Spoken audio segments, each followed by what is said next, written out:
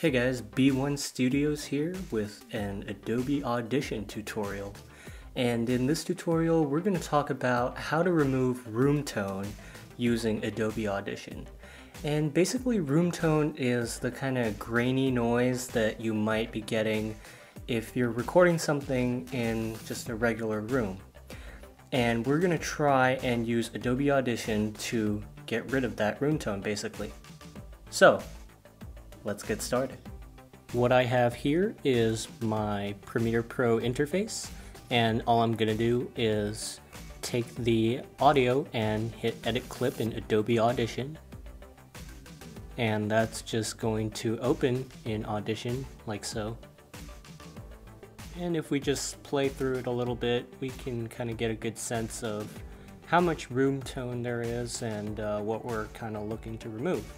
So, under the effects rack, we are going to look for a preset called Cleanup and Level Voiceover.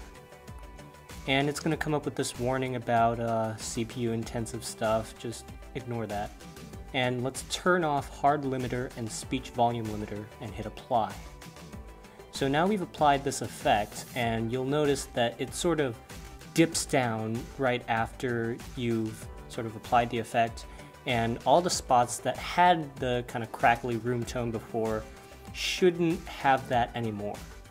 Now, if you want, you can actually take this last bit, the first and the last parts, and actually drop them all the way down to 0 dB so that you actually have silence before you start talking and silence after you start talking.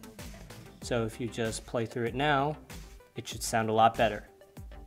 Now, please keep in mind that this method may not work for you, since every room is practically different, and this is just one method that me and my AV teacher actually came across in order to remove room tone.